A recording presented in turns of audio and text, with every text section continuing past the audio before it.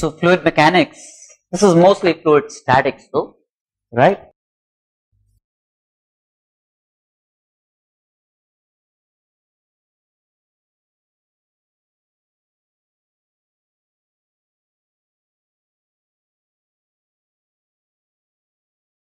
A vertical U-tube of uniform cross-section contains mercury in both arms.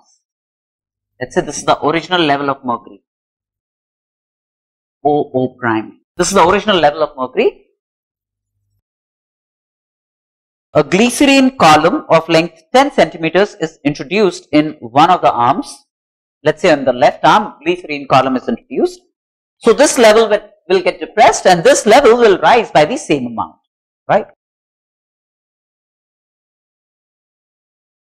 So the final level is,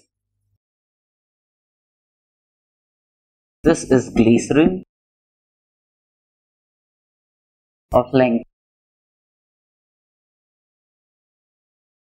10 centimeters, glycerine from A to F,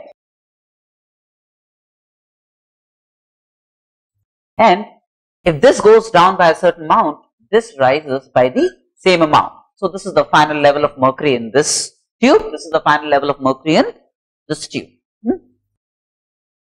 Oil of density 0.8 grams per cc is poured in the other arm till such time that the upper surface of oil and glycerine are at the same level. This is the upper level of oil and glycerine common. So this is oil.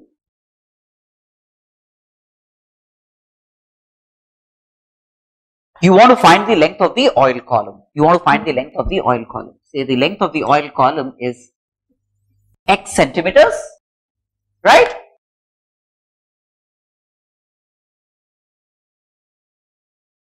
Now this you realize is 10 centimeters. So now this length is going to be 10 minus x centimeters. And at this level I can equate the pressures. This pressure and this pressure. Now the pressure at this level constituted by the glycerine column is going to be 10 into density of glycerine, which is going to be 1.3, and that's equal to x units of oil, that means x into 0.8 grams per cc plus 10 minus x into 13.6 of mercury. This is mercury, right?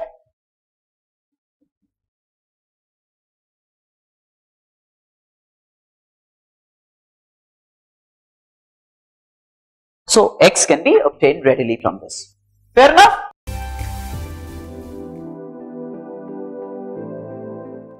The tube is partially filled with water.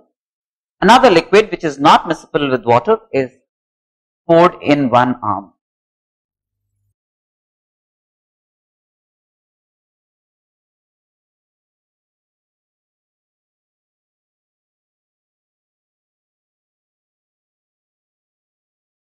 This was the water level initially, OO. Another liquid not miscible with water is poured in one arm until it stands at a height G above the original level. So when you pour the liquid L, when you pour the liquid, not L, then it will stand at a height D above the original level, until it stands at a height D above the original water level, but this level will dip down, it's going to dip down.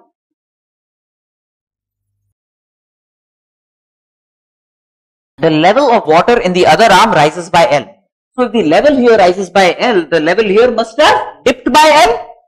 So this length is L. And the level here rises by an amount L. You want to find the relative density of the liquid. You want to find the relative density of the liquid. Now, at this level, there is liquid column of length D plus L. There is liquid column of length D plus L. So the pressure at this point is going to be rho of the liquid into D plus L. That's the pressure at this level. Now, this is L, this is also L, so this is 2L in fact. The pressure here because of 2L units of water is going to be 2L into rho of water. Relative density is what? Density with respect to water, rho of the liquid divided by rho of water, that's going to be the relative density. So, the relative density, which is rho of the liquid divided by rho of water, that's 2L by D plus L. Clear?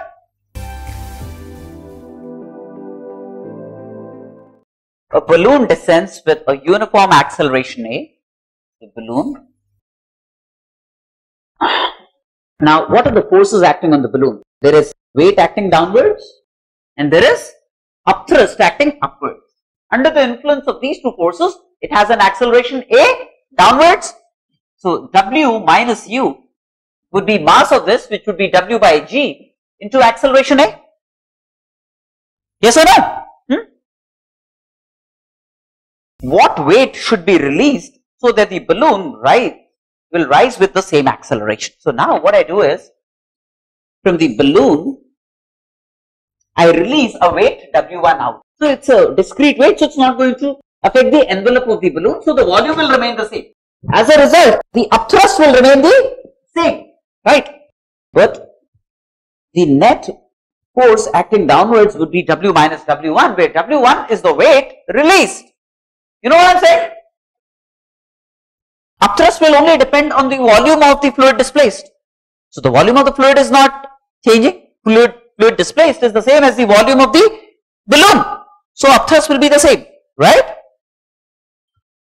Now under the influence of these two forces, it has an acceleration A upwards.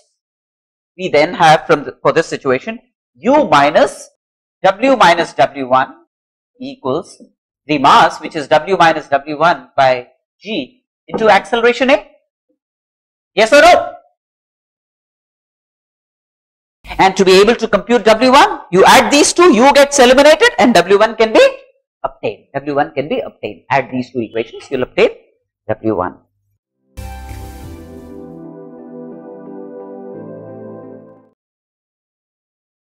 Problem 3.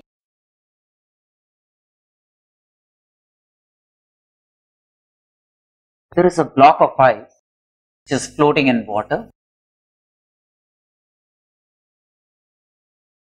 5 meters thick, this is 5 meters. A certain part of it is below water, a certain part is above water. Say X meters is below water. Then the weight of ice would be proportional to 5 meters, right? 5 into 0.9 grams per cc, or 0.9 is the relative. So the weight would be proportional to this. It must be proportional to the weight of the fluid displaced. Weight of the fluid displaced is going to be X into 1 for water. Because there is an area of cross section, but that will get cancelled from both sides. So applying laws of flotation. So then the amount that is dipped in water is 4.5 meters. This is the amount that is dipped in water. I hope all of you understand this. 4.5 meters. And therefore, this is 0.5 meters. Well, which means now if you drill a hole,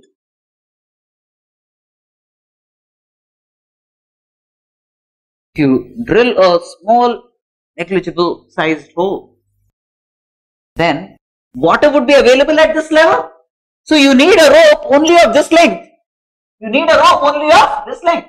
That means 0.5 meters of rope is required, 50 centimeters of rope is required. Right?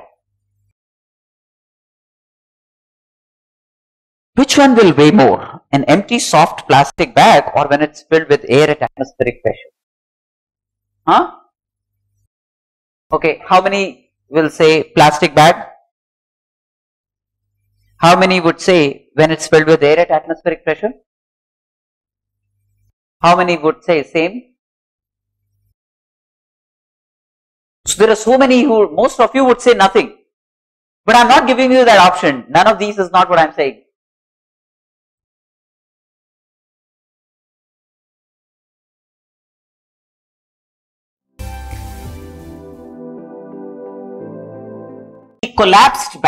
The collapsed bag has negligible volume.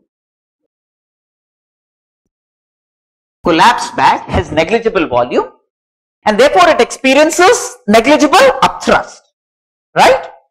So its weight would be its real weight, W. Weight is going to be its real weight, right? Now you inflate the plastic bag. Now you inflate the plastic bag. Say it becomes larger, right? You fill it up with air at atmospheric pressure. You fill it up with air at atmospheric pressure. So W was the original weight and now you have W1 as the weight of the air with which it's filled in, right? This W1 kilograms of air is filled into the plastic bag. Good. The trade-off is that now it has a certain volume, so it has displaced a certain amount of air, so it experiences an upthrust. The upthrust would be the weight of this amount of air which is displaced, but the weight of this amount of air which is displaced is W1, so it experiences an upthrust which will also be W1. So what's the net weight? W. So they weigh the same, Clear? You know what I'm saying?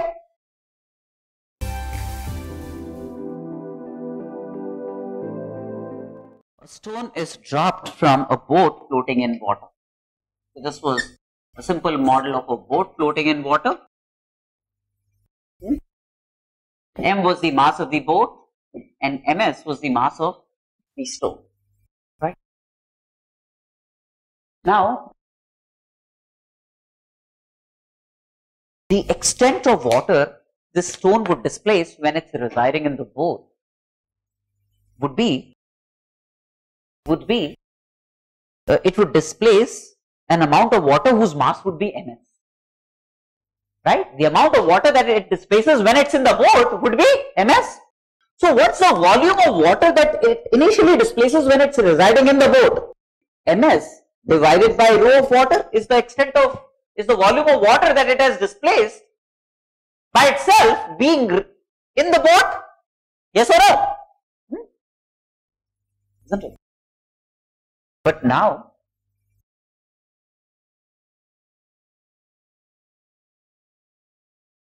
when you throw the stone out, then what's the volume of water that it would now displace? Its own volume. Now it's going to displace its own volume. So the volume displaced in a final scenario is ms divided by rho of the stone, right? Now obviously you would expect rho of water to be less than rho of stone.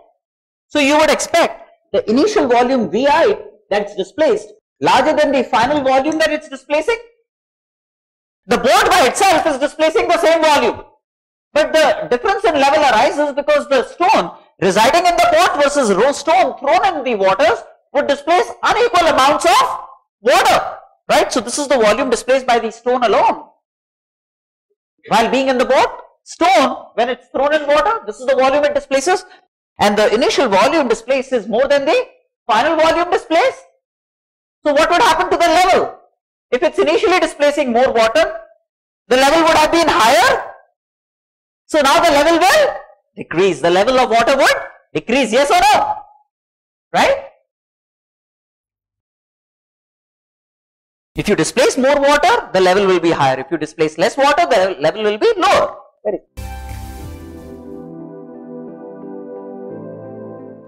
There is a sensitive balance.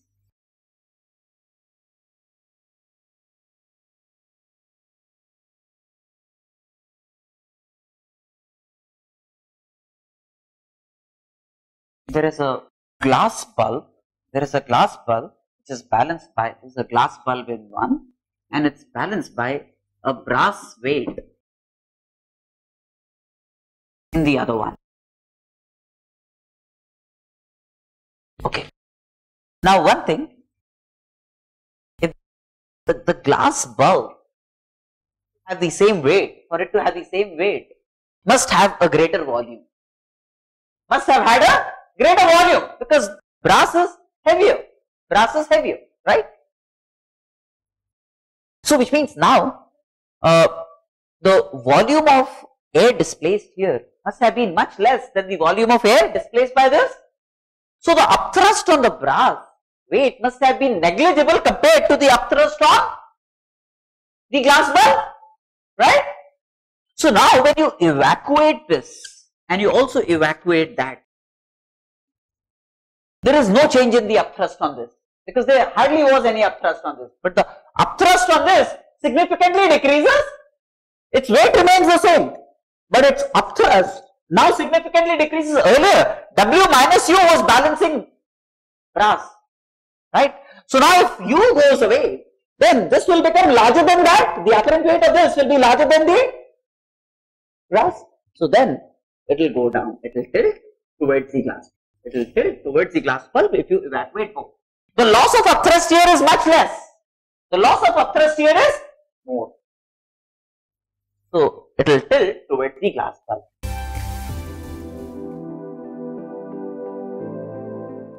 A body immersed in a liquid is balanced on scales. Will the reading of the scales be altered if the liquid is heated? The temperature of this rises. What would happen to the reading of the on the scale? Hey, realize that when the temperature of this rises, the density of the liquid will decrease, right? There is greater volume expansion in a liquid compared to a solid. So the change in volume of the solid would be much small compared to the change in volume of the liquid. So the density of the liquid will decrease. Now if the density of the liquid decreases and the volume of the solid does not decrease significantly, which means the weight of the liquid displaced will decrease because it's displacing the same volume but at a lower density. So the weight of the liquid displaced will be lesser now. The weight of the liquid displaced will be lesser. So the upthrust decreases. The upthrust on this decreases. Yes or no?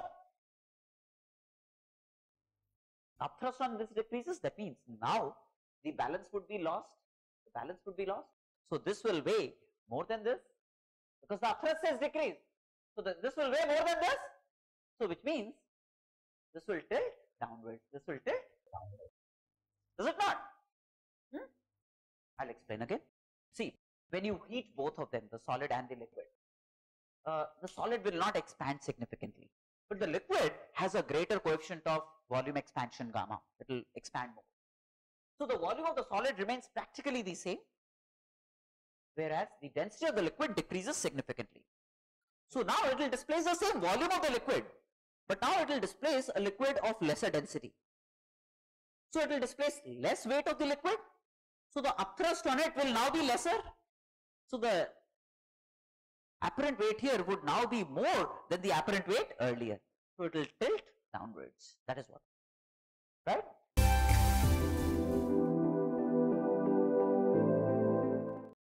The density of air in atmosphere, this is, let's say, sea level, varies with height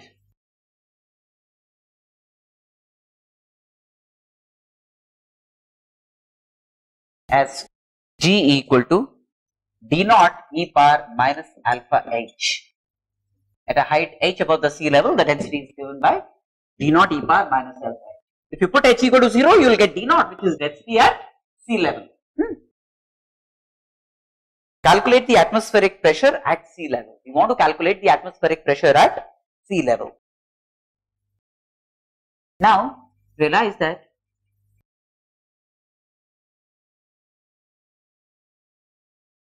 from H to H plus dH, pressure would decrease. From H to H plus dH, pressure would decrease. The change in pressure, therefore, dP would be negative. Would be negative, right? The change in pressure would be minus. Now the density over this H to H plus dH is the same as density at H. So change in pressure would be minus the density, that is rho d naught e power minus alpha h into G into change in height. the change in pressure would be negative because pressure is dpdh is negative because pressure is decreasing with height, right? Rho instead of rho, we have d naught e power minus alpha h, rho g into change in height. That's going to give me change of pressure, yes or no? All that you need to do is integrate both sides. When h is 0, pressure is P naught, which is what we want to compute, right? And when h is infinity, D becomes 0. That means, there are hardly any particles there. The pressure will become 0 at D equal to infinity. Integrate and solve for P naught. Solve for P naught. Plug in values and solve for P naught. Clear?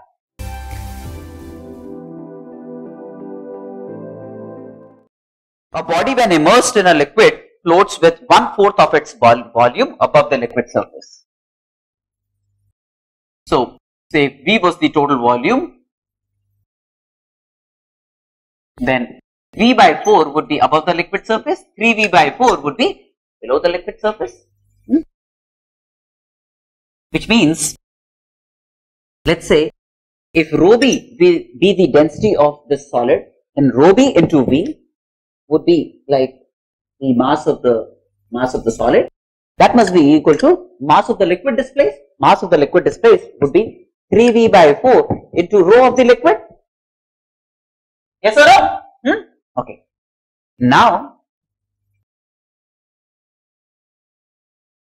when you immerse it to a depth D from the liquid surface, then the forces acting on it, what are the forces acting on it? There is weight downwards. Weight downwards means V into rho B into G. That's the weight downwards. And there is upthrust upwards. Upthrust would be because of its own volume V into rho of the liquid into G. Weight of the liquid displaced, that's the upthrust. So the net force acting would be this minus this, and that divided by mass would be the upward acceleration. So the upward acceleration A is Vg into rho L minus rho B. That's the net force upwards divided by the mass of this. The mass of this is V into rho B is the mass of this. That's the upward acceleration. And you can see from here it's G into rho L by rho B minus 1. That's the upward acceleration. Hey, but rho L by rho B is 4 by 3 as you can see. See, rho L by rho B from laws of flotation is 4 by 3. So this becomes 1/3. So this becomes like a G by 3. So it moves up with a constant acceleration G by 3. So G, the upward height traversed, is going to be half of G by 3 into T squared. T is the time taken. G then is going to be root 6D by G. That's the time it would take to reach the bubble to the surface. That's the time it will take to bubble to the. Yeah?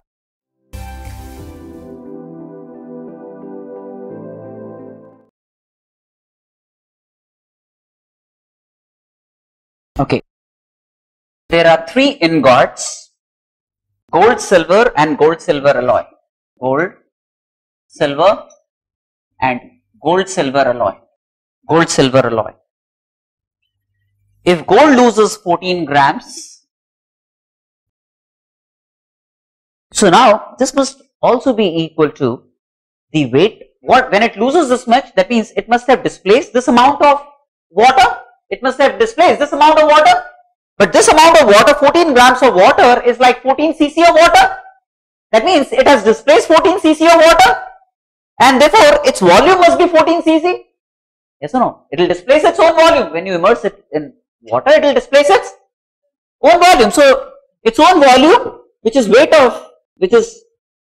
the volume of the liquid displaced, is 14 cc. Right? Gold loses 26 grams or silver loses 26 grams. That means it has displaced 26 cc. That means its own volume must be 26 cc.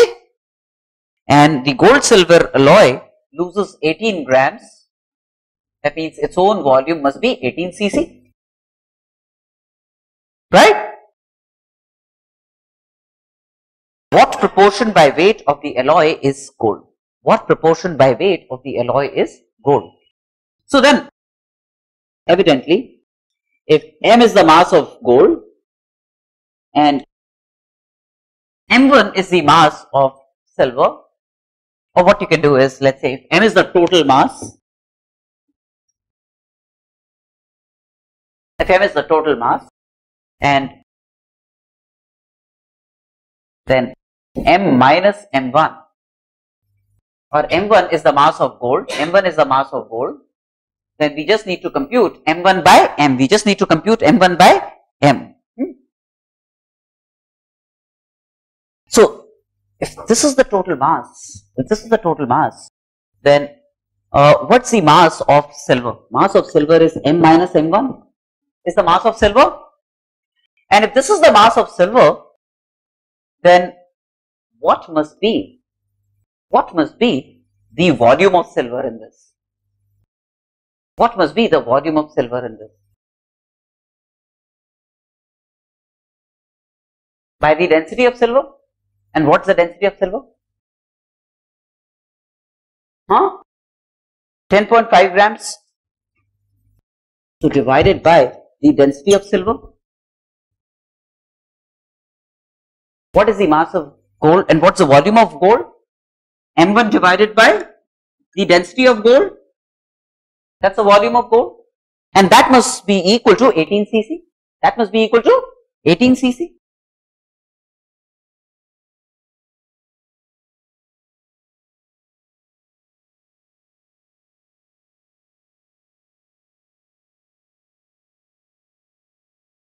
You can now find the ratio m1 by m from this equation.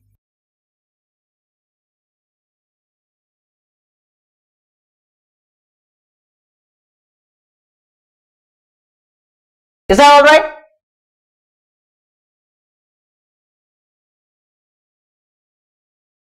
Now 12. Now 12.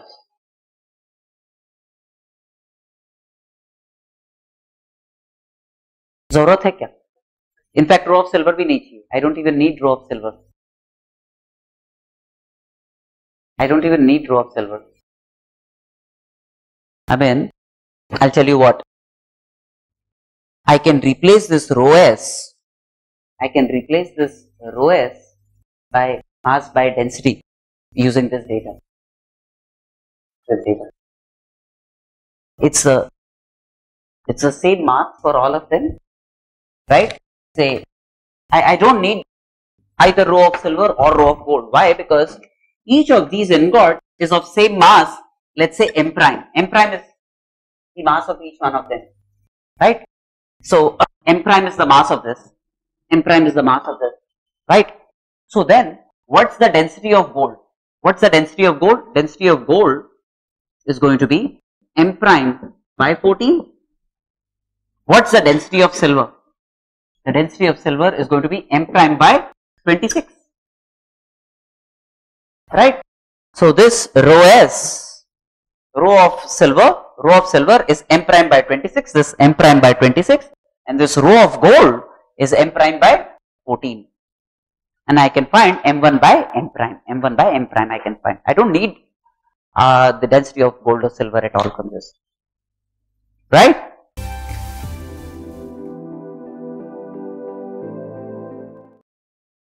Two identical cylindrical vessels with their bases at the same level contain a liquid of density rho.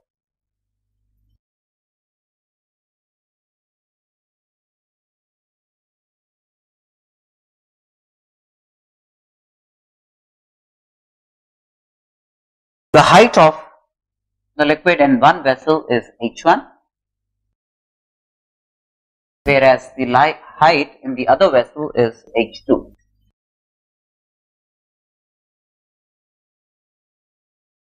The area of cross section of either base is A. What is the work done in equalizing the levels when the vessels are connected? See, there is a stopcock.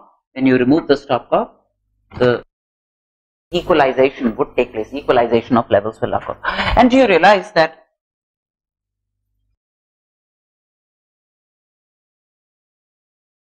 they will arrive at a common height h? They will arrive at a common height h, where h would be h1 plus h2 by 2. How about it?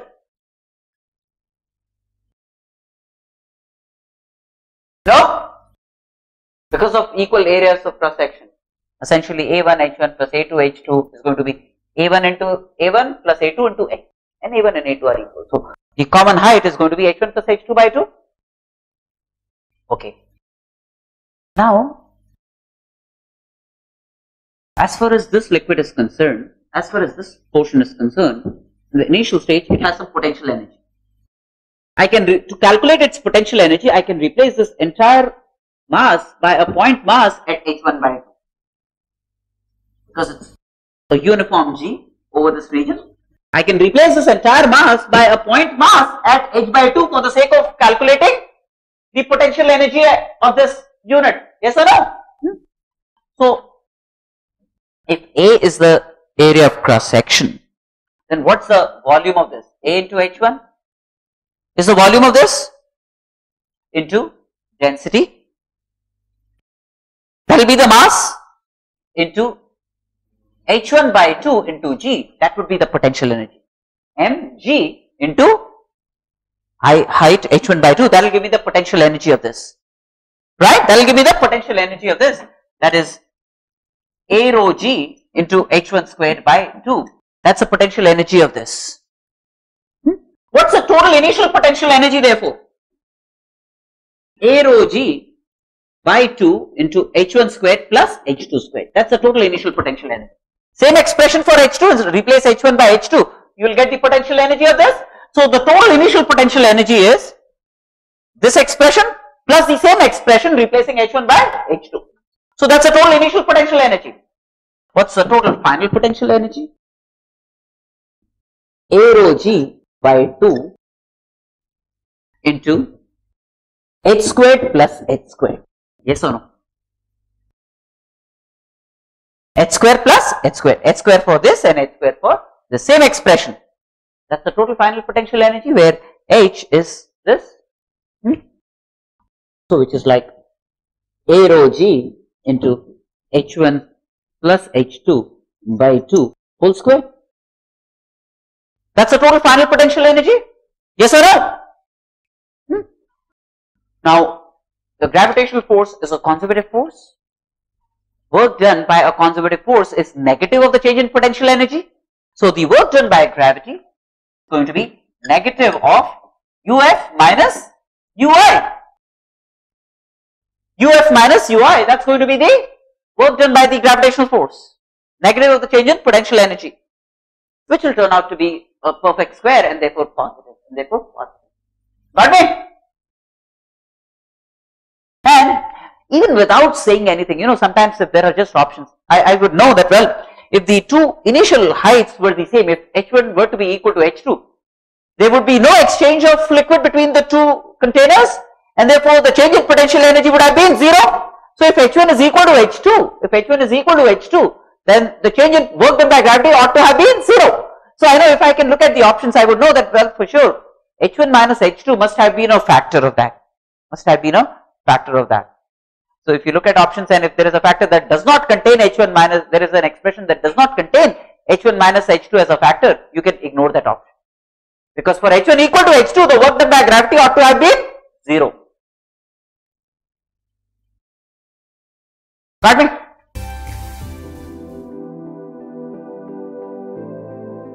Two communicating cylindrical vessels, tubes contain mercury.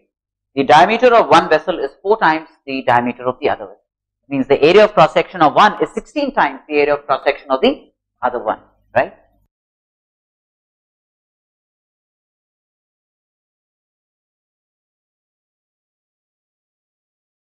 So the area of cross section of this is A, the area of cross section of this is 16A. And the two vessels contain mercury. A water column of length 70 centimeters is poured in the narrow vessel. How much will mercury rise in the other vessel? So now when I pour water in this of column 70 centimeters, 70 centimeters of water,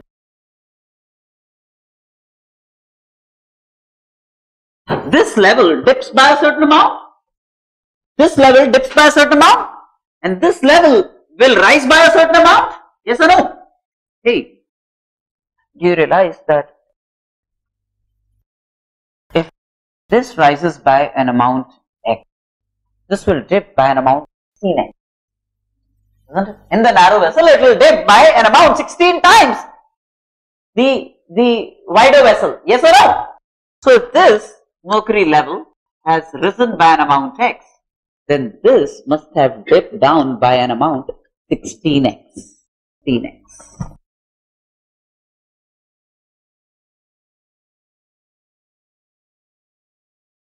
Now, this is the interface between water and mercury. This is the interface between water and mercury. So at this interface, I equate pressures in the two lengths.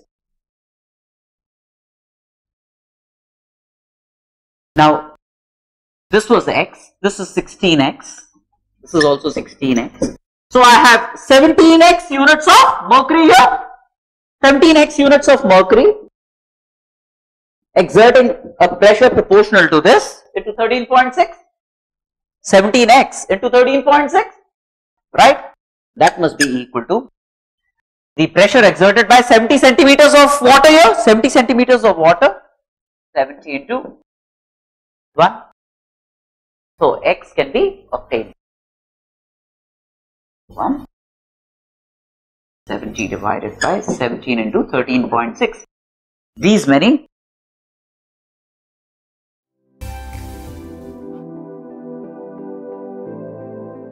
Two communicating cylindrical vessels, tubes contain mercury. The diameter of one vessel is 4 times the diameter of the other. It means the area of cross section of one is 16 times the area of cross section of the other one, right?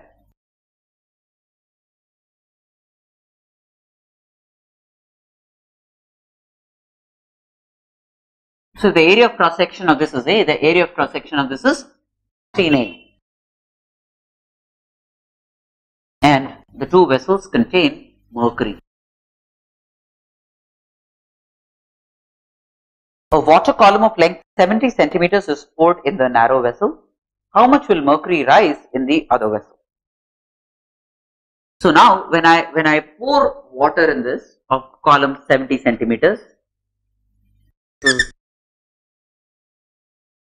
70 centimeters of water,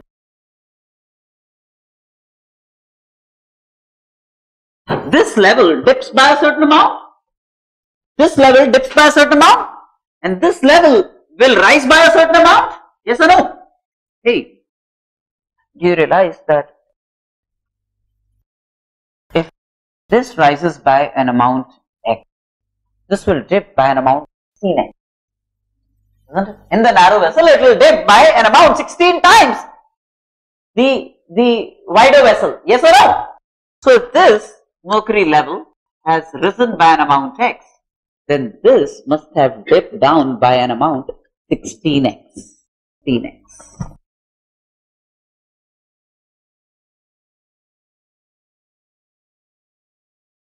Now, this is the interface between water and mercury. This is the interface between water and mercury. So at this interface, I equate pressures in the two lengths.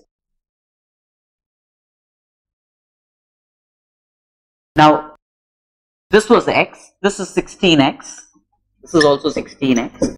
So I have 17x units of mercury here, 17x units of mercury exerting a pressure proportional to this into 13.6, 17x into 13.6, right? That must be equal to the pressure exerted by 70 centimeters of water here, 70 centimeters of water, 70 into 1. So x can be obtained. 1, 70 divided by 17 into 13.6. These many. Got it?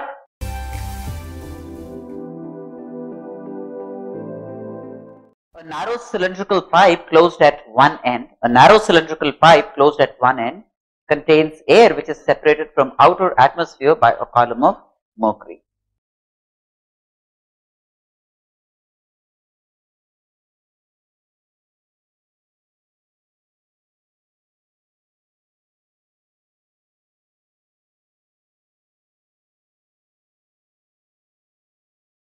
and the open end is uppermost.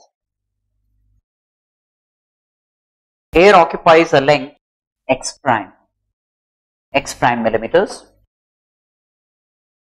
with the closed end uppermost.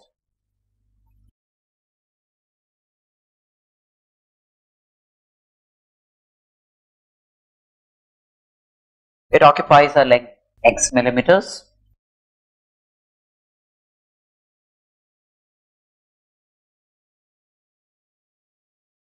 The length of the mercury column is h. We want to find the atmospheric pressure. We want to solve for the atmospheric pressure in, say, millimeters of mercury, Okay, very simple really.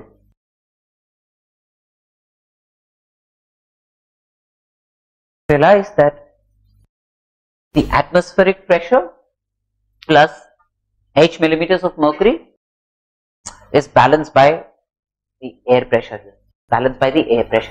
isn't it? So we have P naught plus H, P naught, which is atmospheric pressure, plus H millimeters of mercury must balance the initial air pressure, right? So that's drawing the free body diagram of this mercury, isn't it? So the initial pressure is P naught plus H, the initial volume of air is X prime. Now, in this case, the air pressure plus H millimeters of mercury would balance atmospheric pressure P naught. The air pressure plus H millimeters of mercury will balance atmospheric pressure. So the air pressure must be P naught minus H, right? So PF, the final air pressure, is P naught minus H, and the final volume is X. The initial volume is X prime. So I can apply again, deploy Boyle's law to the air column. So I have P naught plus H into X prime equals P naught minus H into X, and I can very readily solve for P naught, the atmospheric pressure in millimeters of mercury. Got me?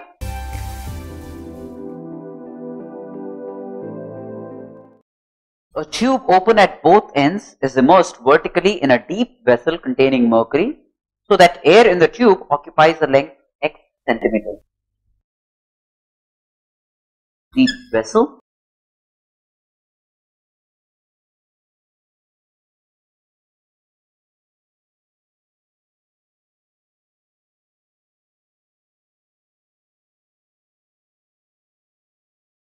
Closed at one end. That air column is x centimeters, x centimeters or millimeters, does not matter, x centimeters. This is mercury, right? Now closing the upper end, so this was open, initially it was open.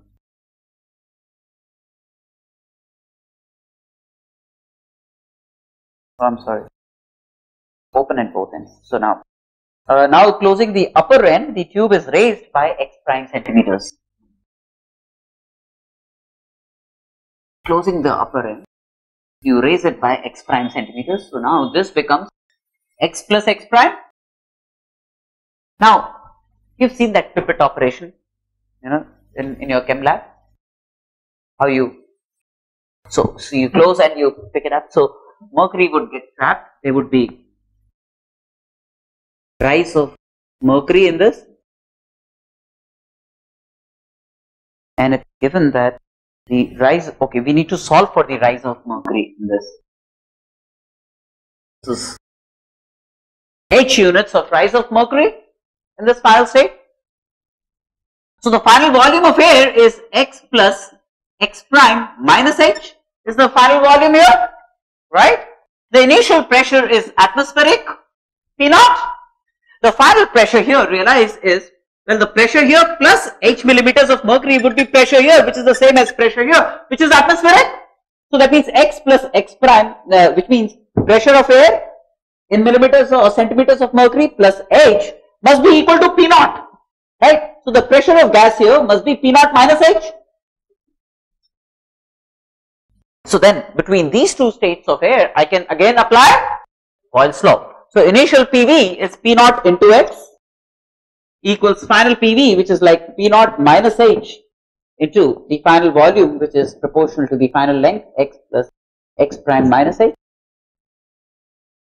Get a quadratic in H and you can solve for H. You get a quadratic in H, isn't it? And you can solve for H using Sridharacharya, right?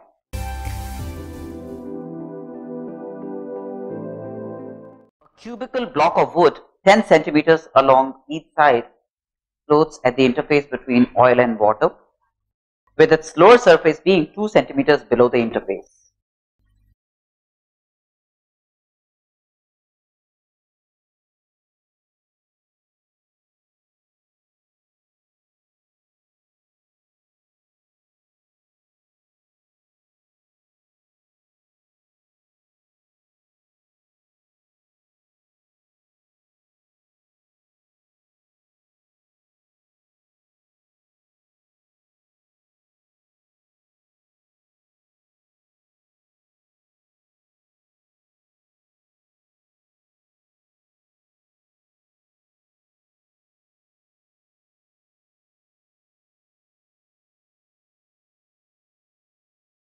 This is oil of density 0.8.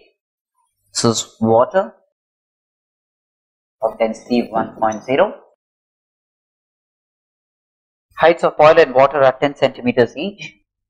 This is 10 centimeters.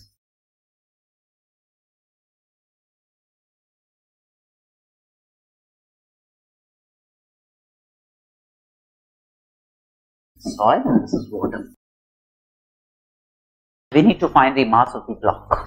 Very clearly, laws of flotation. Mass of the block would be the total mass of the liquid displaced. Mass of oil displaced plus mass of water displaced, right? Area of cross section is 100 square centimeters, as you can see. So then the mass of the block would be mass of oil displaced, which is 10 squared into 8 into 0.8. That's the mass of oil displaced in grams, plus mass of water displaced in grams is going to be 10 squared into 2 into 1.0. So 200 plus 640, 840. So 840 grams is the mass of the liquid displaced, which must be, from laws of flotation, mass of the block itself, must be the mass of the block itself.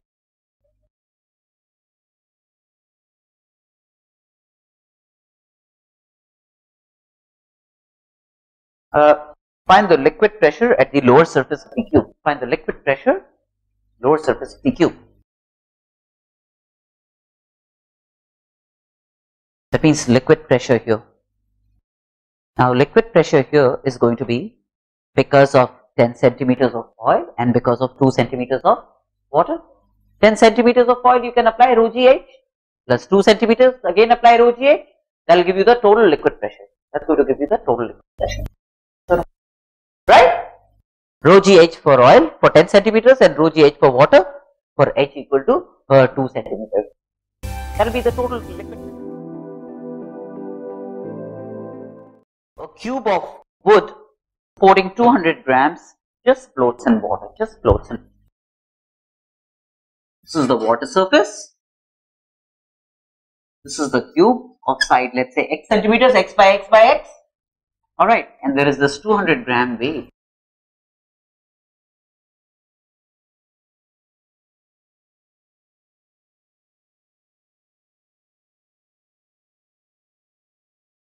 Now, very clearly, of the total volume of water that is displaced, right? Total volume of water displaced must have been the weight displaced by this volume plus another 200 grams. So that it floats, right? The contribution to the water displaced is like 200 grams because of this. This by itself must have displaced 200 grams of water. That means it must have displaced 200 cc of water. By on its own, it must have displaced 200 cc of water. Now when you remove it, it will rise up. So it will displace 200 cc less now. It will displace 200 cc less now. That means the 2 centimeters by which it rises, must be commensurate with 200 cc, right? So the 2 centimeters that it rises, that means how much less amount of water is displaced now? 2 centimeters into x square is the volume of water which is displaced, less amount of water which is displaced. 2 into x square is the decrease in the volume of water displaced, is the decrease in volume of water displaced, which must be 200 cc. Shall I repeat? Shall I repeat this? I'll repeat. Okay.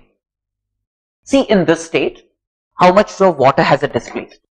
200 grams of water has been displaced by this alone, right? That means in terms of volume, how much of water has it displaced? In terms of volume, 200 cc.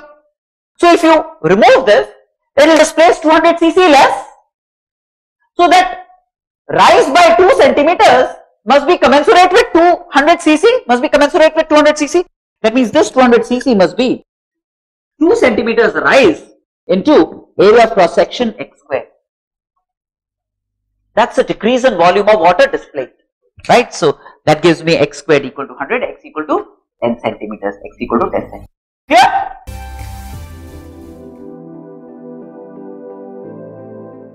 A glass sphere has a cavity inside it. When placed in water, it floats with 20% of its volume above the water surface. Find the volume of the cavity as a function of the total volume. Glass sphere.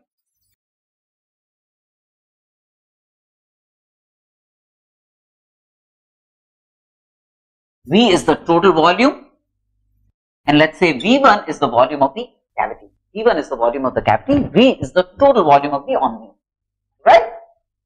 And it's given that it's floating with 20% above the water surface. 20% above the water surface, that means 0.8 times V below the water surface and 0.2 times V above the water surface, right?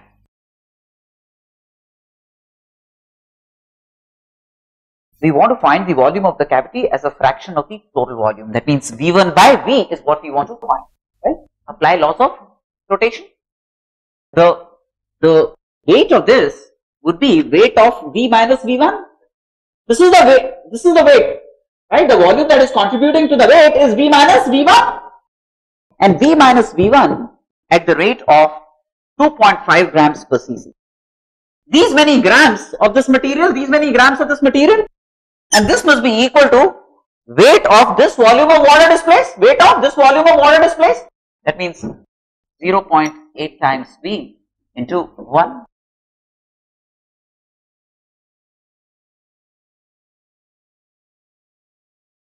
Really gives me 1 minus V1 by V is 8 by 25, which is 0.32. So V1 by V is 0.68. So 68% of the total volume is the cavity. 68% of the total volume is the cavity.